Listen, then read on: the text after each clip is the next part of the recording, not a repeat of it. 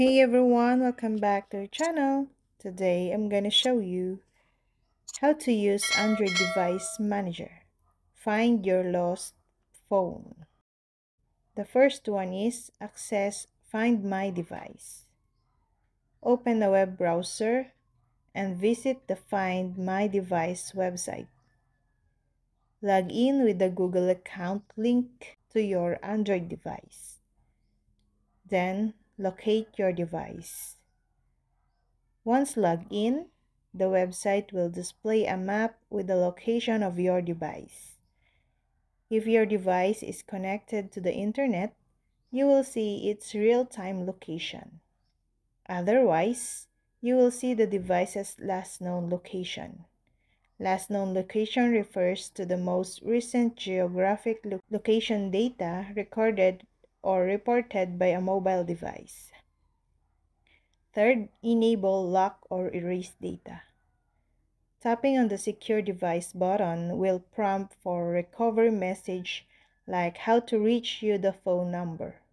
Providing these details and tapping on Secure Device button will leave message on your device.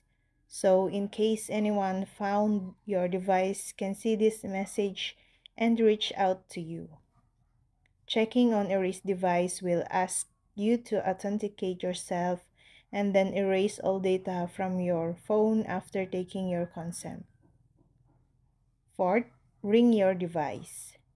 To use this feature, users just need to click on the play sound segment. It will start ringing your phone with high volume. While Android Device Manager, or Find My Device, is most valuable tool to find our lost or stolen device. But there are certain scenarios and limitations where its functionalities may not work as expected.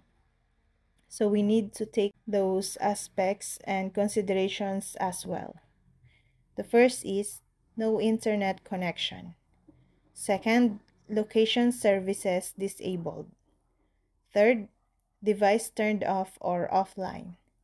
Fourth, factory reset. Fifth, SIM card removal. 6. Limited accuracy. 7th, device not linked to a Google account. 8. Access denied.